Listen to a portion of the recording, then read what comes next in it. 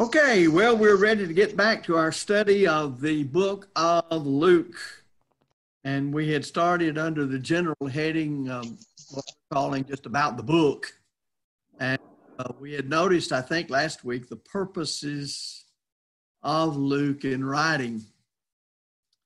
And one of the things that always stands out to me to show the closeness and the carefulness of the author is chapter 1, verse 4.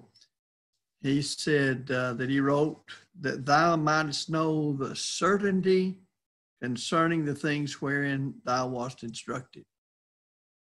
If you think about it for a minute, that's really what any teacher of God's word ought to do. And if you're trying to inform anybody really on any subject, you ought to know what the subject is. And that's the reason we say all the time, you can't teach what you don't know. And then when you have the warnings of James, be not many masters or teachers, for we shall receive the greater condemnation, then here is a great emphasis to be sure of what you're teaching. We mentioned that he also was writing so that any spurious doctrines pertaining to the gospel would be refuted, and any faulty accounts of the life of Christ could be exposed. He always was interested in presenting Christ as the Savior, not a Savior among other Saviors, but the Savior of the world, chapter 19:10. In fact, if you might notice when you get to his account of the parables, note the emphasis on salvation in his parables in chapter 15. Chapter 15. And he was looking beyond the fellow who he was originally writing this to, Theophilus. He was writing to all Gentiles who were interested and honest enough to receive the truth, think about it. And he had the idea of converting them to Christ. And he wishes to commend Christianity to, I guess we can say, the cultured class of Rome. And I'll tell you why. Of course, it would cover anybody, but I say of Rome, of the Roman Empire. I'll mention that in just a moment when we look at Theophilus, when we look at to whom it was addressed. Theophilus means, it's a compound word, theos, God, and phileo, lover of God. Some people, and you'll find some commentators saying this, they think, well, that means he's writing just in general to all those who love God, but that's not the way it's used. It's used as a proper name. The expression, this is why I say that he's writing to somebody in a high position who's known as Theophilus, because he uses, God doesn't just use words because he's wanting to fill up space. He calls him most excellent Theophilus. That is the way in those days that they addressed people who held high office among the Romans. It would be the same as in Europe of saying your excellency or your majesty, this kind of thing. So this is the reason that when he says most excellent Theophilus, that it's considered that he was in a high position.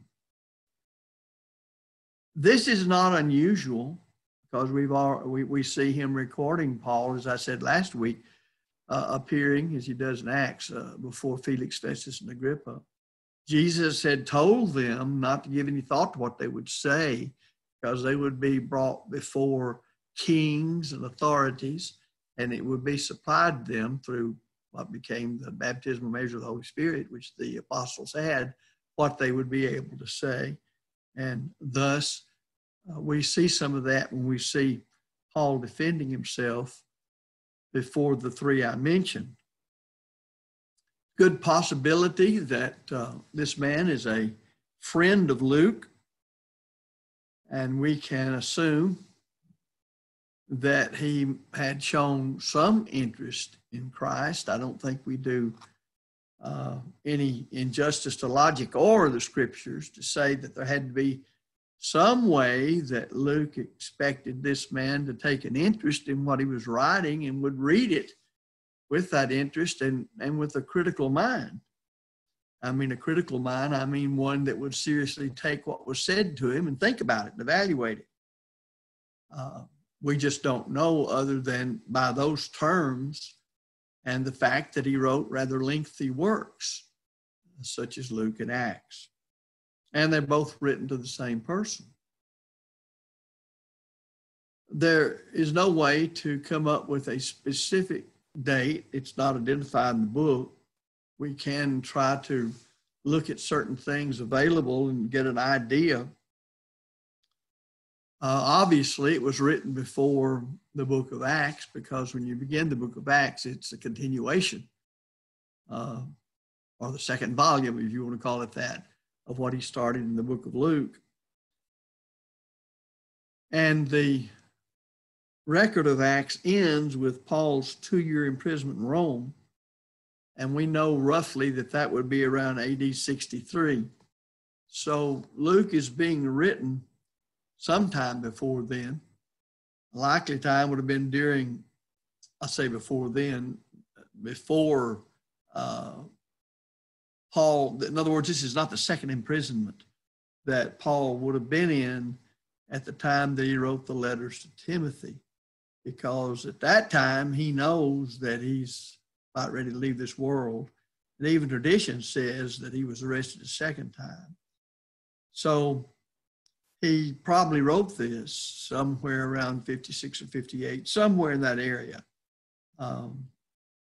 He would have had plenty of time to interview people, to do the careful work that he mentions that he did. If you see me slapping around here, it's after a mosquito that's trying to get me. Anyway, we want to emphasize that he was a cautious and careful student when it came to documenting what he was doing. And when we're trying to work with somebody with the idea of converting them, then that's what we want to do, as I said a moment ago. Where was he when he wrote this? Well, he could have been in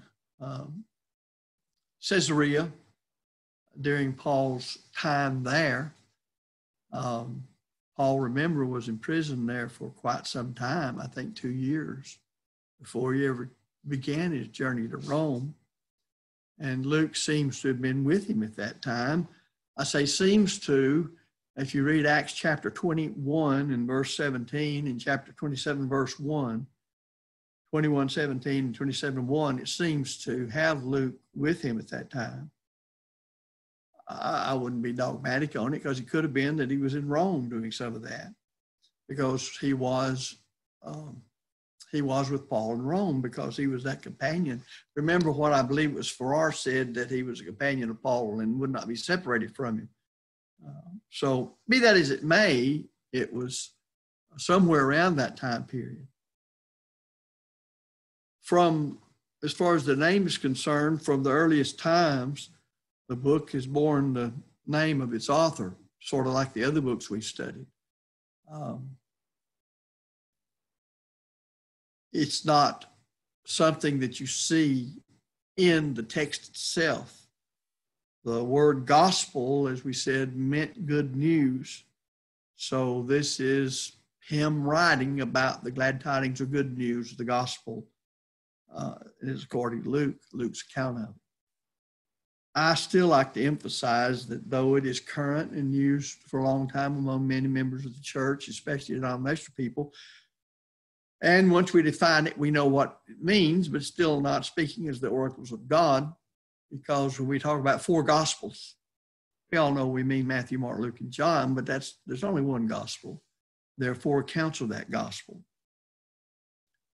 From the study of it, that is, not it, but both books, Luke and Acts, you can see how they're tied together.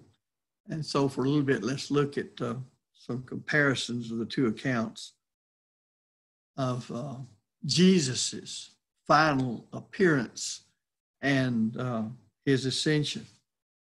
In Luke 24, 33 and 34, compared to Acts chapter 1, verse 3, Acts 1:3, you have Jesus appearing to the apostles. Then again in Luke 24, verses 36 through 43, Acts 1, verse 3, 2, not 2, but also, Jesus is proving his identity. And Luke 24:49, in Acts 1 and verse 4, you see that Jesus charges his followers. Luke 24, verses 47 and 48, and Acts chapter 1, verse 8, you see that the apostles were to be witnesses of Christ in Jerusalem. And then Luke 24, verses 51 through 54, and Acts chapter 1, verse 12, the apostles leave Jerusalem. You can almost see as Luke begins Acts that he goes back into the last few words of Luke to tie them together as he moves on writing to Theophilus. And we could very well think of Luke's account of the gospel, as I said, I think earlier, as the first book in a 2-volume set. Let's keep in mind, too, that you had no way of preserving anything as permanently as it could be done then, save that it be written down. And it was either written down on vellum or parchment, or it was written on clay. And you couldn't get any better than that. Parchment, of course, is skin, or rather, vellum is made out of animal skins. The only reason things like parchments and other things have lasted is because of the dryness of the area. Of course, you could understand how clay would last, being written on and possibly baked to preserve it. Looking at some more information about Luke, I think that I pointed out that he may have very well been preparing for himself, and maybe this had to do with others as defending Christians. It may have been gathering this information, not just to use one time. You know, if a sermon is worth preaching once, it's worth preaching many times. And we shouldn't think that once Luke wrote this, of course, it's part of the inspired New Testament. We know it's been read by millions of people, but we shouldn't think that a letter would be written like this and just simply be for the eyes of one person. And certainly these people knew that they were writing by inspiration. They understood that. Although Luke was not an apostle, as Mark was not an apostle, they had to write by inspiration because all scripture is given by inspiration of God. And thus they would have been writing, having the gift of the prophetic office. Thus they received that gift through the laying on of apostles' hands, which would be the same gift used by the apostles as they wrote. Now, Paul knew very well, if you read his writings, that he was writing by the guidance of the Holy Spirit. And when you look at Paul's statement to Timothy, now the Spirit speaketh expressly. Well, who's speaking? The Spirit. What's he speaking? Words. And he's speaking expressly those words, which means plainly. Paul knew that. So I don't know what that would have, how that worked in a person to know that you're thinking these things and writing them down according to the vocabulary and knowledge that you have, but to know at the same time, God is guiding you in the selection of the words that you use. If there was any particular feeling along that line, I don't know what it would be.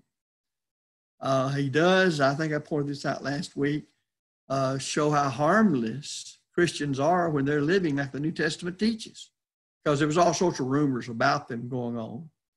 He taught how that they were to love their enemies, to do them good, chapter 6, verse 35.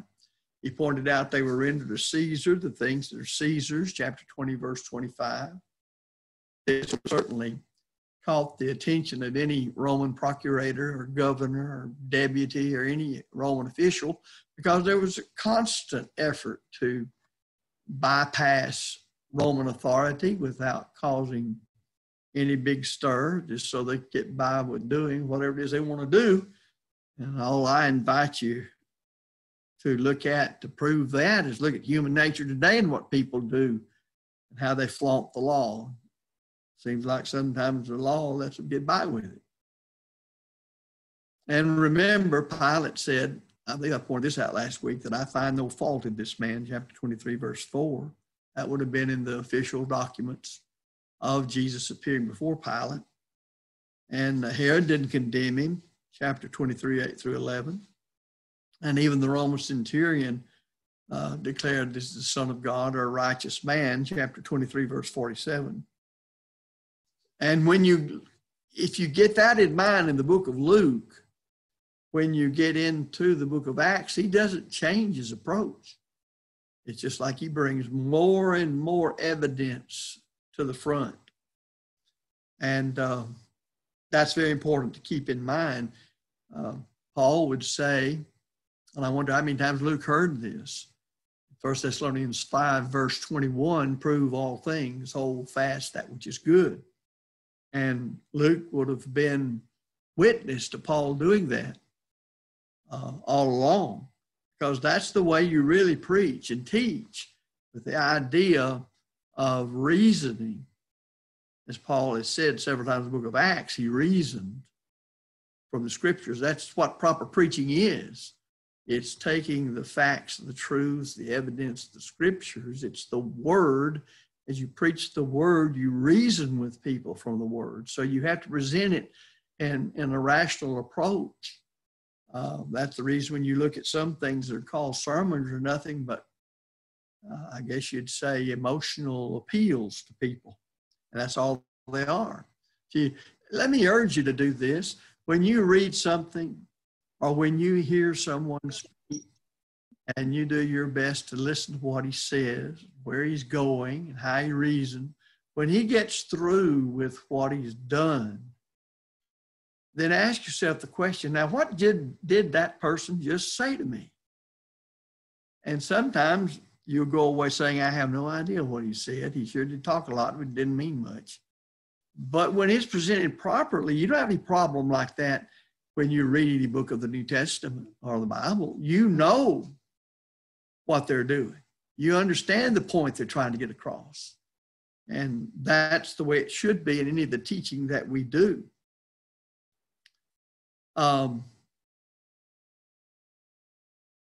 It's interesting that Luke preserves some of the earliest hymns,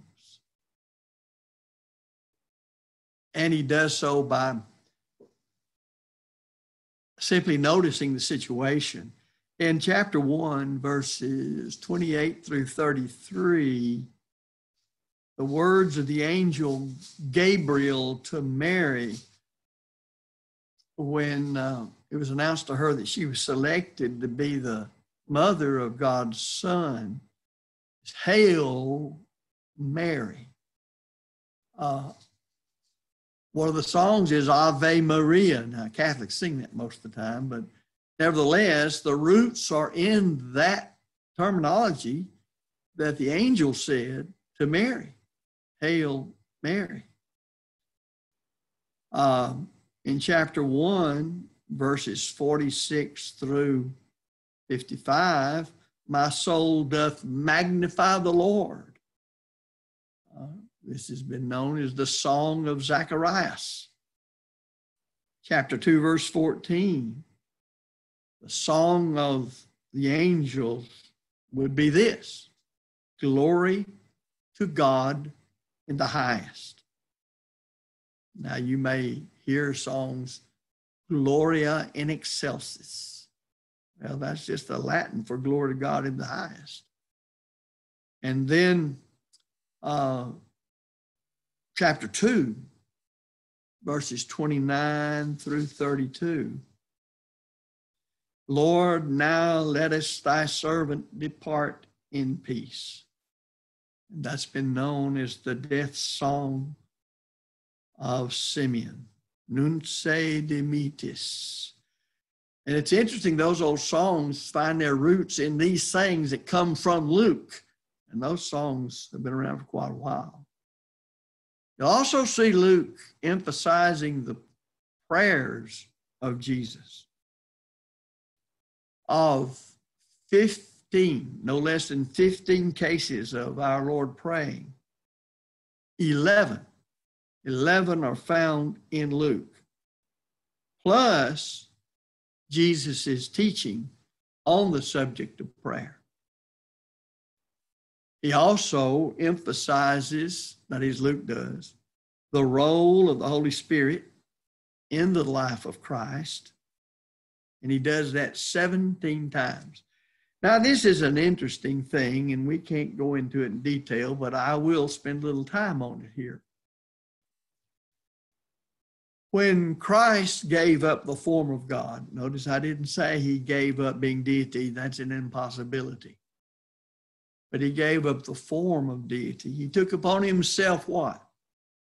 The form of a man. That is, he became a man, a human being, just as we are. But it's obvious that he divested himself of some things, that he is the second person of the Godhead had simply on the basis that he was deity.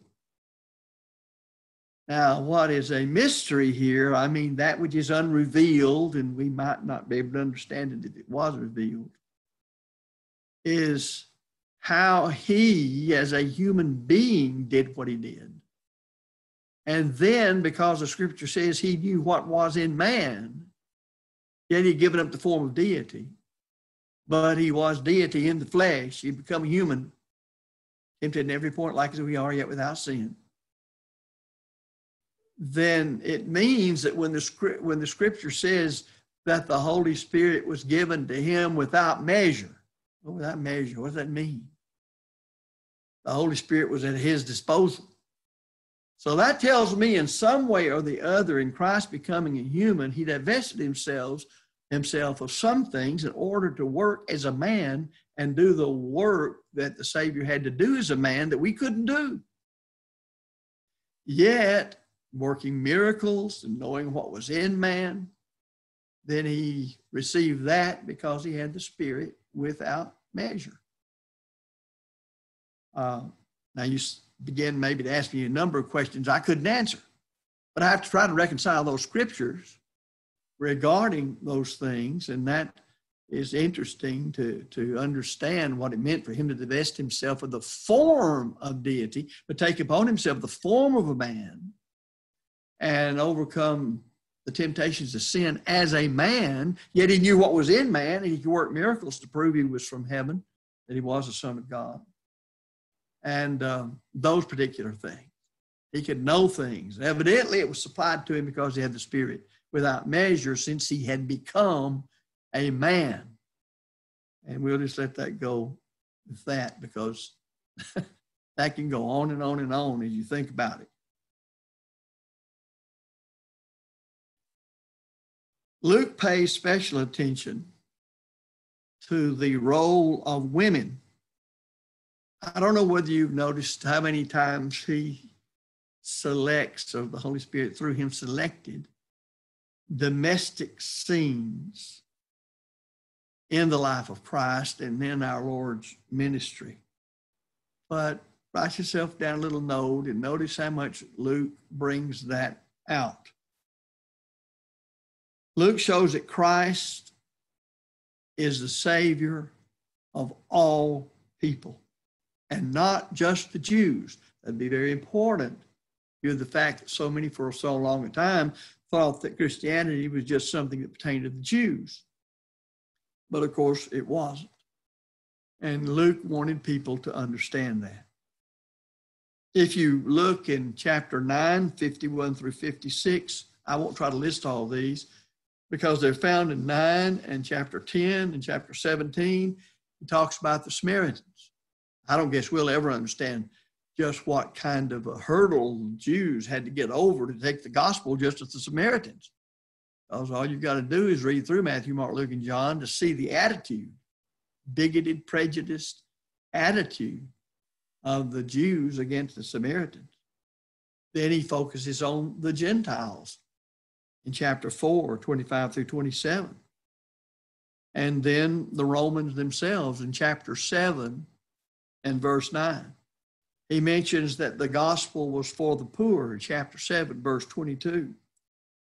Chapter 16, 19 through 31. Chapter 6, verse 20. I think we in America need to realize that if we don't watch out, sometimes we make people think that Christianity is for the middle to upper middle class American.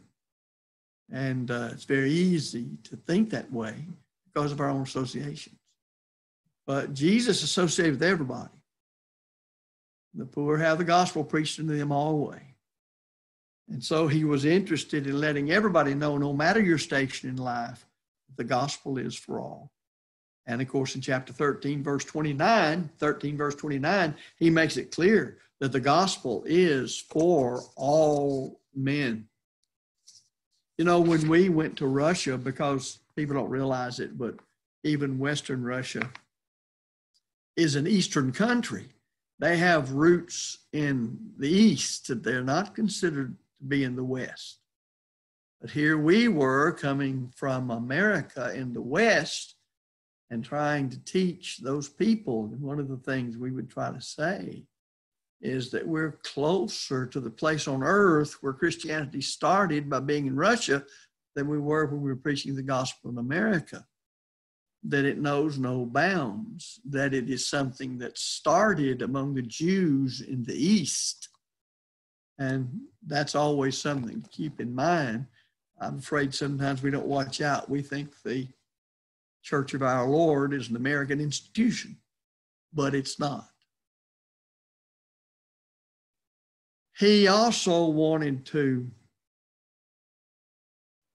refute what's called the Docetus, where Luke refers to the human existence of Christ numerous times because there was a doctrine beginning to float around.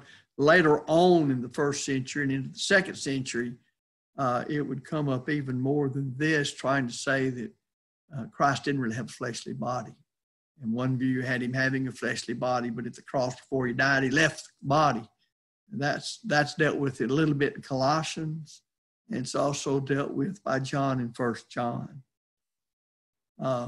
That's why John talks about we have seen, we have handled. In other words, he was a human. It's the reason John gives new view to John 1 verse 14. The word became flesh and dwelt among us. And we beheld his glory as of the only begotten of the Father. He deals with him before his birth in chapter 1:42. He mentions him as a baby in chapter 2:16. He mentions him as a young child, chapter 2:27, as a boy, chapter 2, verse 40, and then as an adult in chapter 3, verse 22. As I said before, every word in the scripture is there for a reason. And originally it was written to those people at that time, but it was written with the understanding that it would comprise part of the New Testament of Christ, the last for all ages.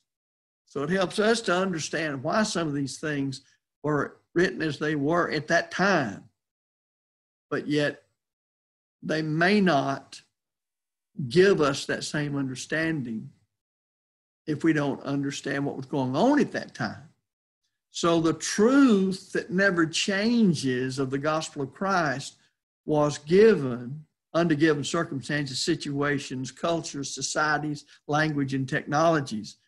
And when we seek to ascertain the authority of Christ for our life, which we must, Colossians 3:17, then we don't want to drag over anything that would be peculiar to their culture or to particular things that were going on then as the truth was originally revealed and applied to that almost 2,000 years ago.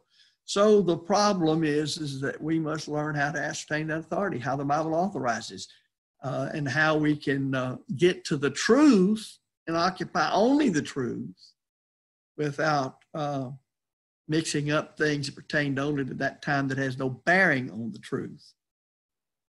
Now, Luke contributes two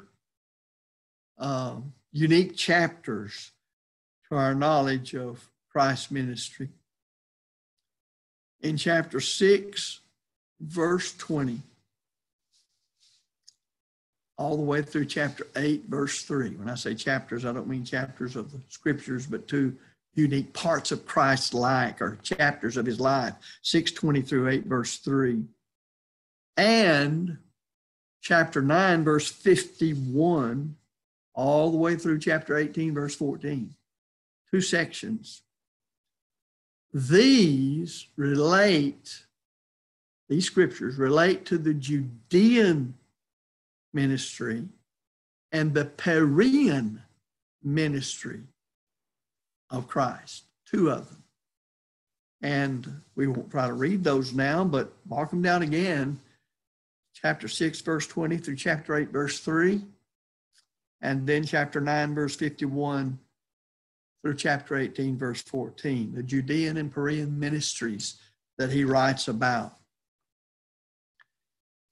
There are 6 miracles that are peculiar to Luke. One of them is in chapter 5, verses 4 through 11, and that is the miraculous draught of fishes. Another one is chapter 7, verses 11 through 16, and that is the raising of the widow of Nain's son. And then chapter 13, verses 11 through 13, the healing of the woman with the spirit of infirmity. And in chapter 14, 1 through 6, the healing of the man with leprosy. Chapter 17, verses 11 through 19, the record of the 10 lepers that Jesus healed. And the last one, chapter 22, verses 50 and 51, where you have Peter cutting off the ear of Malchus, the servant of the high priest, and you have the record of the restoration of Malchus's ear. You have 11 parables, 11 parables that are peculiar to Luke's account of the gospel. The two debtors, chapter 7, 41 through 43.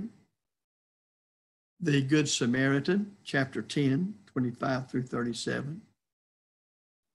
The importunate friend, chapter 11, verses 5 and 8. The barren fig tree, chapter 13, 6 through 9. The lost sheep, 13, 6 through 9. I'm sorry, chapter 15, 3 through 7. 15, 3 through 7.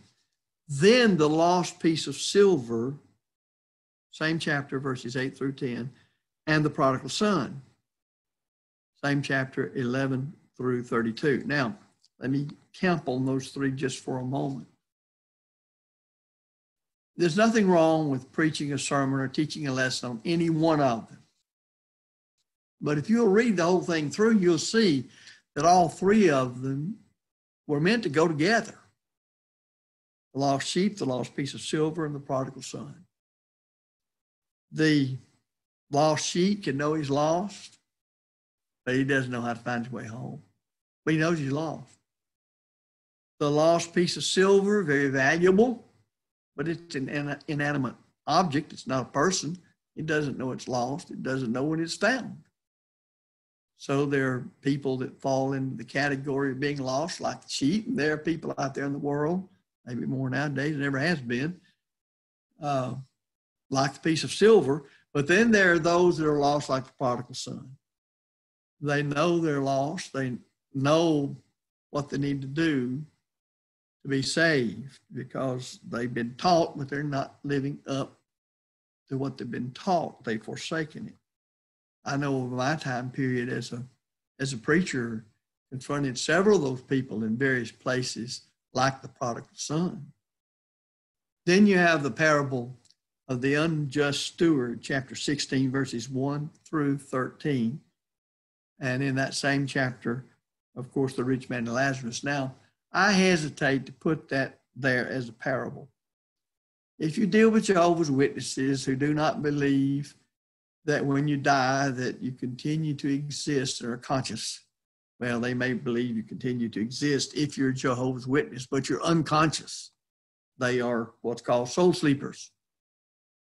And they don't want to think that the rich man and Lazarus account is really the account of what happened to two real people who lived in past time and space or history. But there's no reason to believe that it wasn't Jesus giving the account of two actual people, one named Lazarus, one who was a rich man, and that the whole account is a historical account. I always like the way Brother Woods did it. He says, there was a certain beggar named Lazarus. Brother Woods would then say, was there? And you have to answer, there was. And there was a certain rich man. And then you ask the question, was there? And you have to answer, there was. Well, that's completely unlike the way a parable goes. Now, if it is a parable, it still teaches the truth that account of the rich man and Lazarus was meant to teach, which is when you die, you die lost or you die saved, one or the other. So I'd rather think of it, because of the way it's written and the way historians wrote it that time period, that it is the account of two men, one lost, one saved. There was a certain rich man. There was a certain man named Lazarus. Then you have the unjust judge in chapter 18, 1 through 8. The Pharisee and the publican, or the tax collector, in chapter 18, verses 10 through 14. Have you noticed in reading Luke that he likes to call Jesus Lord? Luke applies Lord to Jesus 14 times. Only one time in Mark, and never in Matthew. Now, I understand that you have to have Matthew, Mark, Luke, and John to get the complete picture Revelation intended us to have of the life of Christ, of the proofs necessary to prove Christ is the Son of God. But yet it's interesting that each one of them had their own approach, guided by the Holy Spirit through their own vocabulary and situation to write down these truths. Luke's detailed listing of dates and rulers at the beginning of the ministry of Jesus makes, I think, a vivid point that Jesus was not just some sort of idealized figure, religious figure though it be, but, and this is very important, Jesus was a real historic person who could be located in a specific time and place. And that's very important to understand, because if you get into the mythological gods or other mythology of the Egyptians or the Babylonians or whatever, they just simply do not compare to the life of Christ, the death of Christ, the burial of Christ, the resurrection of Christ, or the ascension of Christ. Luke traces Christ's genealogy all the way back to Adam. And in doing so, he is indicating that Christ was a universal man and not then, as I said earlier, just to the Jews. He gives the account of the conception and birth of Jesus, But notice that he does so from Mary's point of view. Now, that's significant among the Jews because a woman's viewpoint of things didn't amount to anything among the Jews. She couldn't even testify in court. They wouldn't receive her testimony. It's also interesting that there at the beginning of his life that you have Luke writing from the perspective of Mary. Now, when Jesus was raised from the dead, who did he appear to first? 2 women. Now, that's interesting. They had to go back and tell the apostles. And yet, according to Jewish law, their testimony that Christ came from the dead wouldn't even be accepted, which is proof of the fact that the accounts of our Lord's resurrection and that he appeared to women first is inspired of God. Because anybody trying according to the way humans think without inspiration, maybe trying to deceive or pull the wool over somebody's eyes, no Jew would have started out with the woman testifying. Nobody would believe her. But here at the beginning, Luke records things from Mary's perspective. And at the end of his time on earth, as he's resurrected, he appears to these women. He also traces the genealogy of Jesus through Mary's family. If you go into tradition, early tradition says Luke's record contained the substance of Paul's teaching. Well, I couldn't prove that, but after all, who was he with? And who did he hear preach? And who did he discuss things with? And who was he around all day long, every day, so to speak? In Irenaeus' treatise called Against Heresies, here's what he said. Luke also, the companion of Paul, recorded in a book the gospel preached by him. And the Tertullian, who wrote against Marcion, again, it was a defense. These are so-called church fathers. For even Luke's form of the gospel, men usually ascribe to Paul. There's a papyrus roll containing Luke's account. Or I should say, if you roll one out, let's put it that way. When you read those things, you rolled up one end and the other end unrolled. It would have to be some 30 feet long in the way they wrote on those things. Well, we have come to a place that we can stop for tonight. We'll try to get back into things regarding this. So we may next week look at some about the Herodian family, which may help.